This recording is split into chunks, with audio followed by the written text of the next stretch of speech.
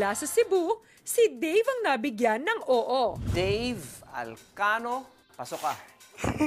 Congratulations, Dave. Sa Palawan naman, walang nakatawid kina Ryan at Nestor. Pero para sa mga taga Iloilo, kasing ganda rin kaya nila ang kanilang magiging kapalaran? Simulan natin kay Trisha May Shanson. Trisha Louise Shanson. Alam mo, you're very, very pretty. Thank you po. Very cute. At sumasang-ayon sa akin si Judge Nina. Sabi niya, you're very charming. At yung kinanta mo, kahit powerful song siya, kayang-kaya mo naman. Pero sa tingin niya lang, dapat pumili ka pa ng mas babagay pa sa voice mo. So, Trisha Louise Shanson, ikaw ay hindi pasok. Not yet, Trisha. Thank you. Take care. Mukhang mailapang oo ng Rising Stars. Dalawa na lang ang natitira. Ang half-German na si Sam at ang rock chick na si Mia. Isang slow but powerful at isang petite but energizing.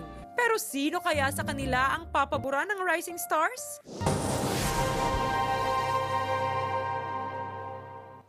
Samantha and Mia, both from Iloilo. Di ko alam kung anong meron ng Iloilo para makaproduce ng napakahusay na mga singers. Alright, unahin natin si Sam. According to Papa Jack, pagpasok pa lamang, talagang may impact ka na sa audience. At yung boses mo, wala siyang masabi. Talagang gininaw daw siya sa boses mo. And you seem to have the complete package. Ang opinion niya is, you are here to win. Ikaw naman, Mia, yung performance mo was one of the most unforgettable. And sa tingin niya, ni Judge Jimmy, you are a free spirit. Kahit nilinis-linis mo yung entablado, naniwala siya sa'yo.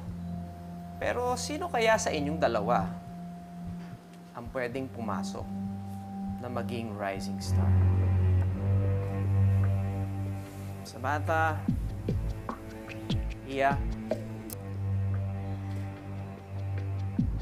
kayong dalawa ang pasok. Congratulations. I'm very, very happy for both of you. Pagpatuloy nyo lang yan. Group hug, group hug, group hug.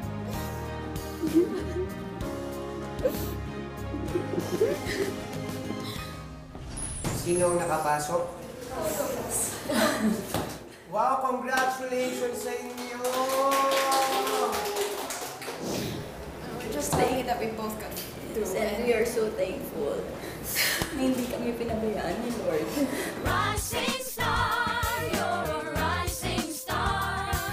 Sing like an... Samantha Hober, Mia Derillo, and Dave Alcano. 2.5 girls with our high heels and high hopes. One step closer na sila sa pangarap nilang kasikatan. Ilang pangarap pa ba ang karapat-dapat mabigyan ng chance? Kaninong simpleng buhay ba ang magra-rise to stardom? The best is yet to come sa ating on-stage auditions.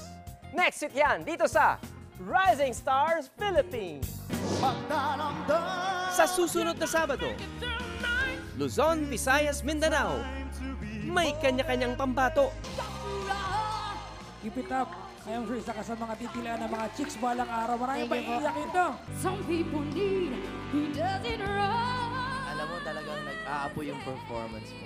Kaninong mga bituin ang masisikat? Para kang anghel, di ba? Buong Pilipinas. Would you please marry me again? Abangan! Rise and shine.